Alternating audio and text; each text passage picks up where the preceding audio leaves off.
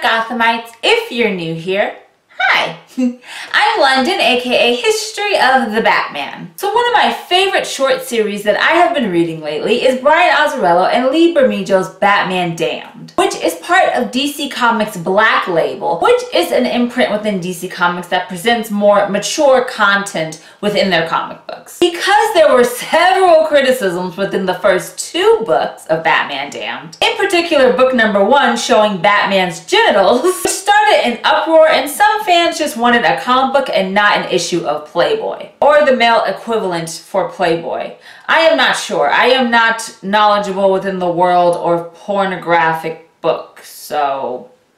And other controversial things surrounding the book made the production of this Black Label publication come to a halt. But thankfully, Batman Damned issue 3 will be out this month on the 26th, which I am so excited to read. But this whole almost canceling the book fiasco made me want to talk about Batman-centric books that almost suffered, or did suffer, the same fate, whether in the past or even currently. So for this video, I am highlighting Batman comic books or comic book covers that were either solicited by DC Comics but never hit comic book stands, were in the middle of its run but never received a fitting conclusion, or were fully released but received so much backlash that DC Comics decided to pull the book out altogether. And overall, I want you to wonder how these books would have affected the Batman mythology if they were published, and what this says about the power of fans and critics when it comes to the creative process of producing these books about the Dark Knight. But before we get into canceling culture, why don't you subscribe to this channel and become a part of this wonderful Gothamite community. Our first book we're talking about is The Joker issue 10, which was supposed to come out in 1976. Now, as you may or may not know, the 1970s was a major transformative period for the Batman, who returned to his darker and more gothic roots that Bill Finger and Bob Kane presented within the 1940s, separating his campy exterior popularized by the Silver Age Batman TV series. And the Joker even returns as a murdering maniac in Denny O'Neil and Neil Adams' now iconic book, Batman 251, which holds the story Joker's Five-Way Revenge. Kris, the Clown Prince of Crime, was so popular, especially after his chaotic return, that he even received his own self-titled publication in 1975. Called The Joker, there are several fun concepts about this book. One, Batman doesn't appear in any of the issues. It is solely focused on Joker. And two, most of these stories have Joker trying to stop other Batman villains from committing crimes, but then somehow ends up back in Arkham Asylum along with these criminals, and then of course Joker breaks out as usual, because Arkham just sucks with security. And how fun would a book be if Joker was just in Arkham Asylum the entire time? Although Joker was incredibly popular in the mid-70s, this publication only lasted 9 issues. However, it was supposed to go for 10 issues. According to the very dope website 13th Dimension, they have awesome interviews and things like that, so you should just check it out. Writer Martin Pasco actually wrote a story with the Joker going up against the Justice League, which would have been called 99 and 99 out of 100% Dead. And that was going to be The Joker issue 10. But it was canceled and the book was scraped after issue 9. But what is a trip to me is that in the late 80s, DC editor Julia Schwartz claimed that this story was never even written or never even discussed. Like this story that Pasco wrote about the Joker in Justice League, it didn't exist. However, this story was discovered years later, and DC Comics actually announced late last year that Pasco's The Joker number 10 would be included in the Joker Bronze Age omnibus book that is coming out this August for just $99, which if you think about it, that's a pretty good price considering all of the stories that you're gonna get. So personally, I am excited to read this long-lost Joker story, and I'm very glad that it is coming to the surface, even though it took several decades to come back into the DC Comics rotation. But it just would have been great if it was originally published in 1976 as it was intended. Our next story is Batman Dark Detective 3. Since we're discussing fun books from the 1970s, it is fitting that we do discuss Steve Englehart and Marshall Rogers' Batman Dark Detective 3. In the late 1970s, Englehart, Rogers, and and Walt Simonson turned an already popular DC Comics hero into a more third-dimensional character within the now iconic series Batman's Strange Apparitions. A huge inspiration for not just the development of Bruce Wayne and Batman's dual identity, but also for future animated TV episodes and live-action films. Strange Apparitions introduces characters such as Rupert Thorne, the awesome love interest Silver St. Cloud, and even stories such as The Laughing Fish, which was originally in Detective Comics 475 and is now one of the best Joker stories of all time. Between Batman's thrilling adventures in Gotham fighting villains such as Dr. Phosphorus, to dealing with his now very serious girlfriend Silver St. Cloud and her actually realizing that Bruce Wayne and Batman are one and the same and having to break up with him because of that, Englehart's series, really for the first time within Batman's mythos, presents the idea that the true cowl that Batman dons is the persona of Bruce Wayne and not the other way around. Steve Englehart and Rogers returned decades later, courtesy of DC Comics' request, with Batman Dark Detective, which was a 6-issue miniseries that came out in 2005. This story brought back the lovely Silver St. Cloud and even a more unhinged Joker, even more unhinged than in The Laughing Fish and Signs of the Joker. Sadly, Marshall Rogers passed away in March of 2007. But before he passed away, Englehart and Rogers actually did a third Dark Detective series, which involved Bruce Wayne's struggle dealing with his relationship with Silver St. Cloud and an ancient being introduced within this Dark Detective narrative, who was called Dalla the Vampire, who was dealing with the struggles of their own humanity. However, even though this 6-issue series was finished, DC decided not to publish Dark Detective 3. And if you read Steve Englehart's viewpoint about this topic on his website, which I'll put in the description below, it just seems like a whole bunch of really juicy gossip and some shadiness going on. But that is just my observation from what Englehart said. I actually had a podcast episode in 2017 with Steve Englehart that I'll put in the description, and he does talk a little bit about his Dark Detective series and kind of how he was involved in certain projects such as 1989's Batman, and it just really didn't go well. So if you want to check that out, I'll put it in the description. And the bulk of that is that the basis for Dark Detective 3 is actually within the films of The Dark Knight and a little bit of The Dark Knight Rises. And unfortunately, Batman Dark Detective 3 will not be put out in a trade paperback now or in the future by DC Comics, which is very unfortunate because Marshall Rogers' art is incredible and it would have been a great testament to celebrate his work after his passing, and Steve Englehart is an amazing writer and Dark Detective is just a great art. However, if you do go to Steve Englehart's website, he is selling the scripts for Dark Detective 3, or copies of the scripts. So if you are interested in it, you actually go to his website and check those out. The art isn't for sale, but the actual scripts are. So if you are curious and you do like Dark Detective, I would suggest checking those out. Okay, our next is Holy Terror Batman from 2006. I have a reason for saying it that way, like, I promise. Not to be confused with Alan Brenner's Elseworld story, Batman Holy Terror, which, fun fact, that Elseworld is the first Elseworlds book to actually have the official logo on it. But of course, the first official Elseworlds is Batman Gotham by Gaslight. Holy Terror, Batman! And I say that because literally Frank Miller said it is supposed to be said within the Burt Ward's Robin Batman 66 way. Like, holy whatever, Batman. Literally, that's how it's supposed to be read. I'm not just making fun, so there you go. So Holy Terror Batman was a Frank Miller project. But of course, you know, Frank Miller is the writer who penned Batman The Dark Knight Returns and Batman Year One and other books. And Holy Terror Batman was going to be released in 2006. It was going to be a 120+ page graphic novel. And according to different sources such as the BBC News and the Daily Telegraph, Miller was going to have Batman fight Al-Qaeda. And it was going to be a very propaganda-styled graphic novel. I mean, even at one point in an interview, Frank Miller said Batman is going to be kicking the ass of Al-Qaeda. That is a real quote. I promise too. And of course, Frank Miller reassured that this is based off of the terrorist attacks that happened here in the United States on 9/11. But after still working on Holy Terror Batman for about a year, in 2007, Frank Miller started to say that he didn't really see that this book was going to be a Batman book.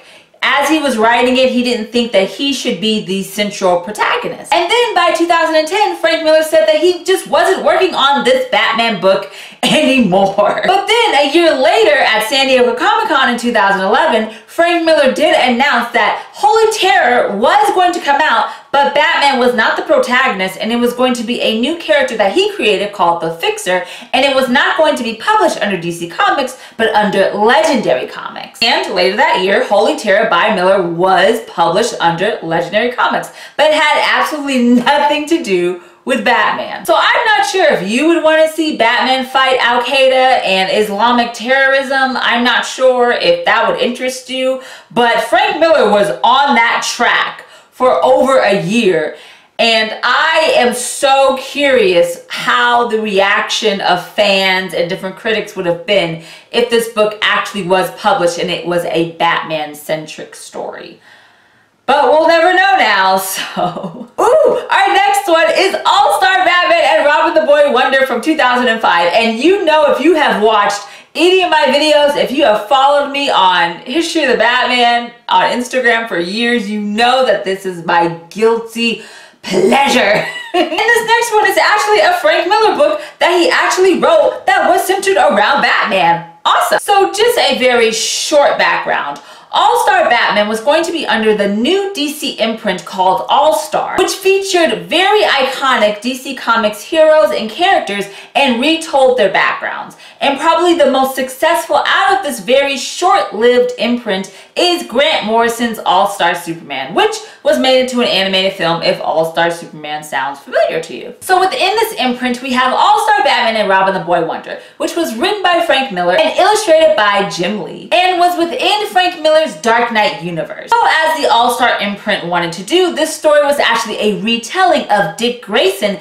becoming the first Robin the Boy Wonder. However, that is not what this book is remembered for. This Batman is a satirical extreme version of what the Batman persona has been for decades and decades. He is presented as a crass, violent, and very inappropriate Dark Knight, and is even dubbed the goddamn Batman. And I love it so much. Anyway, All-Star Batman's very sporadic publishing of 10 issues between 2005 and 2008 was one of the huge reasons why this book was never completed. Because if you read issue 10, it is not a conclusion. It is not the end of the story. And to add insult to injury, the All-Star imprint just went away. It was scraped completely. And it took 2 years for Frank Miller and Jim Lee to say that yes, they are going to complete this story, but it is going to be in a 6-issue miniseries called Dark Knight Boy Wonder that would actually complete All-Star Batman and Robin the Boy Wonder. However, that series never even happened and has not been published by DC, and so all we have is All-Star Batman and Robin the Boy Wonder issues 1 through 10. While some Batman fans are so glad that All-Star Batman was pretty much cut within its prime, fans like myself are kind of bummed that it did end shortly, and I really wanted to see the conclusion of this insane interpretation of the Caped Crusader. But speaking of the All-Star imprint, I did want to throw in a short cancellation, and that is All-Star Batgirl, which was supposed to come out in 2006. And I really wish it wasn't canceled because it is about my heart and soul Barbara Gordon. This book was announced in 2006, and it was going to be written by Jeff Johns, who wrote Flashpoint, and J.G. Jones, who illustrated Final Crisis. Already an amazing creative team. And the story would be about Babs' transformation into Batgirl and have some type of mysterious connection to Arkham Asylum, which Arkham Asylum, I love stories about Arkham Asylum, like Grant Morrison and Dave McKean's A Serious House on Serious Earth. It's one of my favorite books of all time.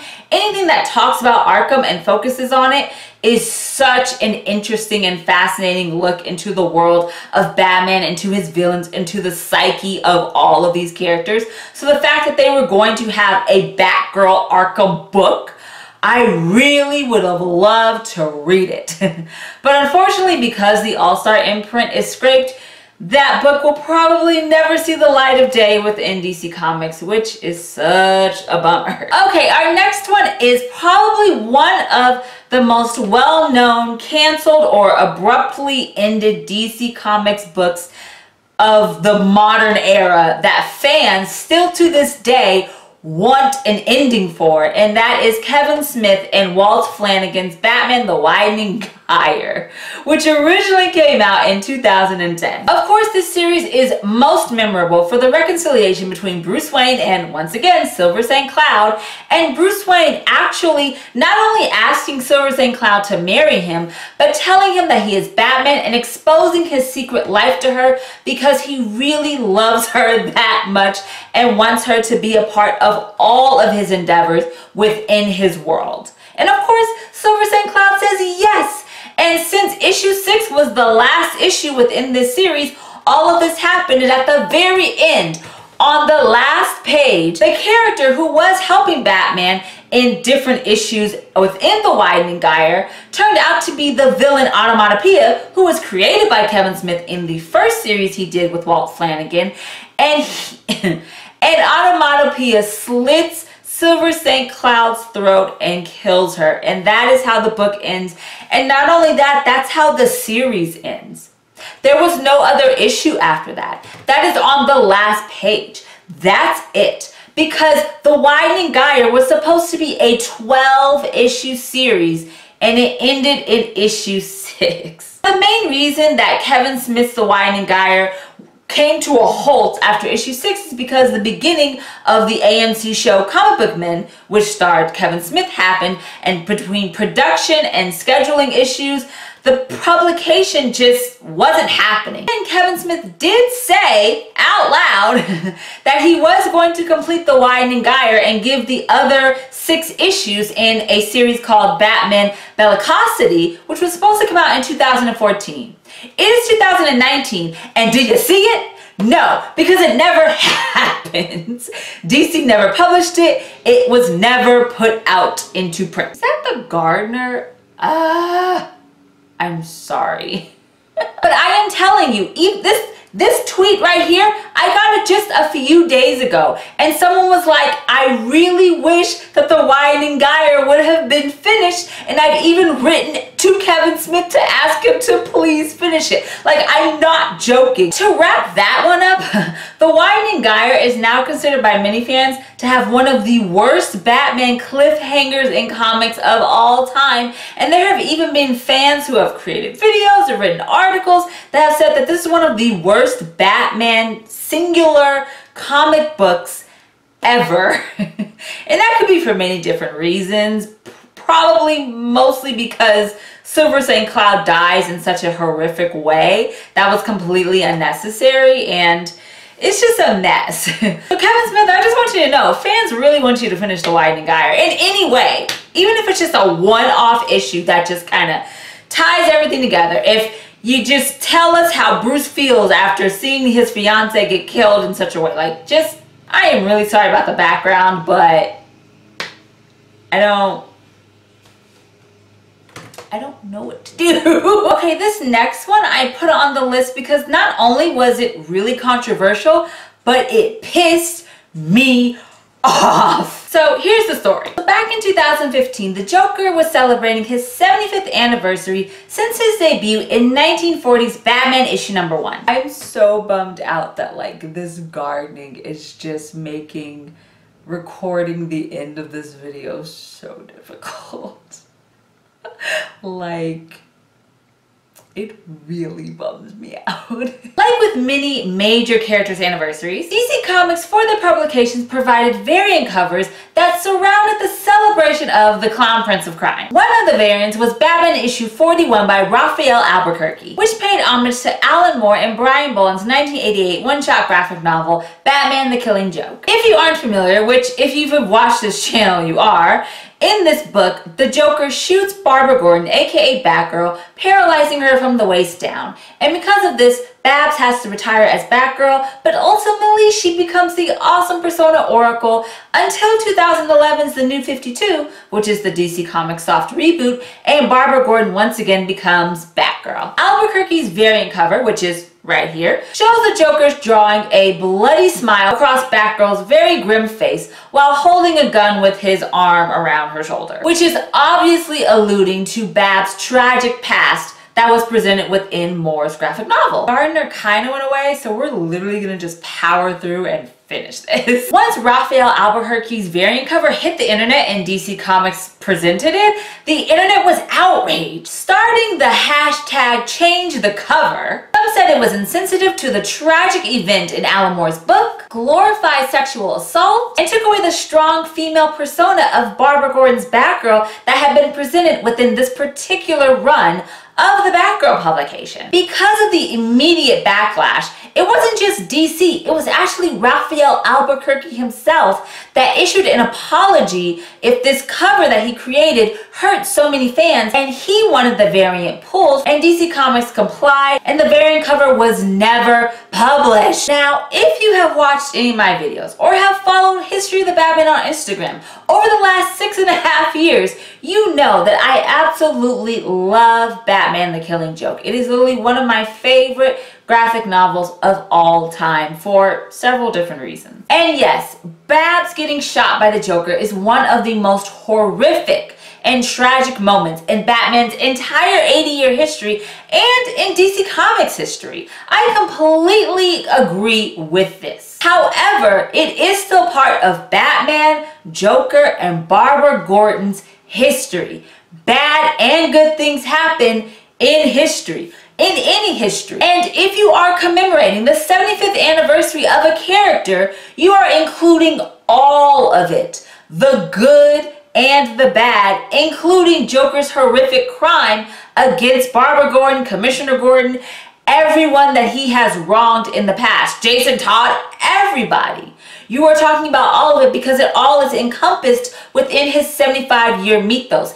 It is part of what makes him the clown prince of crime, the harlequin of hate. And so I really think that Albuquerque's cover was actually highlighting this very important book within Joker's history. Of course, when the cover was pulled and I wasn't able to buy it, I was extremely bummed that a hashtag completely ruined this artistic expression of a part of Joker's history. Because of this, I actually wore this button today. I don't know if you can see it because glare and stuff, but this button, oh yeah, the glare, oh there it is. Okay, so this button is basically the cover. And when the book was canceled, this awesome group called the Realm Cast, who have a very fun podcast and they're on Instagram, check out their stuff, I'll put it in the description below. They actually made these buttons and were selling them. And when I first saw it, I was like, oh my goodness, I need a button. And they gave me several buttons, and I even gave away some buttons to Gothamites in a giveaway. I mean, I was so bummed out that this cover was canceled because the art is stunning. It commemorates a huge part of Joker's history, and yeah. This variant cover was canceled by DC. It was never published officially, and I think it is very unfortunate. Yes, it was controversial, but sometimes history is controversial and you have to highlight it. That's just my 2 cents. Now, the last couple of canceled Batman books that we're going to cover in this video are very recent, but I think that a lot of fans at this point are really upset at their cancellation. One is Detective Comics' 80th anniversary before Batman. Now, of course, we know that Batman debuted in Detective Comics issue 27 in 1939. Well, I know people don't really realize this, but Detective Comics existed before Batman.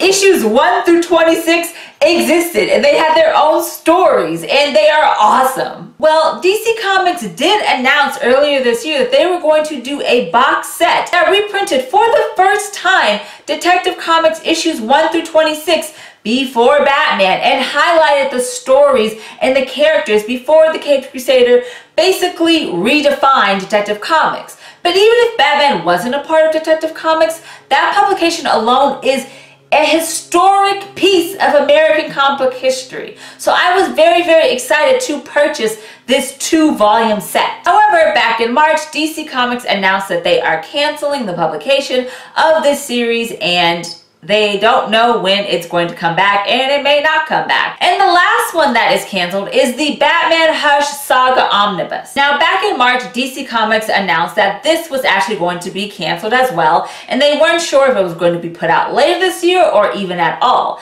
Now, this omnibus actually is going to collect the stories that highlight the character of Thomas Elliot, aka Hush. Now, I just did a video, my 5 Bat Essentials under 5 minutes about Hush. And a lot of those stories, well, most, if not all of those stories, are within this Batman Hush Omnibus, plus many, many more. So, I'm gonna put that video in the description if you're like, oh, I really wanted the omnibus, but I do want to learn about Hush. I got you. People have talked to me on Twitter and on Instagram. They're like, do you know when the omnibus is coming out? I'm so upset that it was canceled. I really, really wanted it. I don't know if it's going to come out later this year or at all, and DC hasn't really put out a statement saying when it was going to come back out. So hopefully we'll get an update on that. You never know. We might get it later this year. Fingers crossed. So with all of these Batman stories that were either cut short or never made it to the comic book stands, you do have to wonder how they would have been received by fans and critics, and how it would have added to the already fascinating history of the Batman. But hey, for some of these stories we just may find out. Like Joker number 10, which is coming out in August, and I will be buying that book. I'm so excited because that Joker series is great. So at least we get that. Hopefully these other Batman stories that we discuss will have a conclusion and a fitting end that will make fans happy. Thank you so much for watching this video about very controversial or popular Batman books that got canceled by DC Comics. If you enjoyed this video, please give it a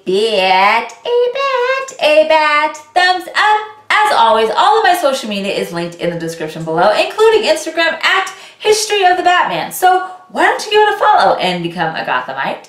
Check out my videos for a DC Comics DC fans channel, and also I will be doing another 5 Bat Essentials under 5 minutes video this week. And if you have a character or an aspect within Batman's mythology that you want 5 essential storylines about, please let me know in the comments below, because I will do them. Some people have already given me awesome suggestions, and I am doing those as we speak. So please let me know who or what you would like to learn about. It's really important to me. Oh, and also, please subscribe to this channel so you can become a part of this Batman community. It would mean so much to me.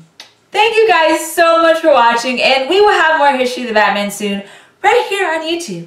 Remember, Gothamites, all about peace, love, and Batman. Bye.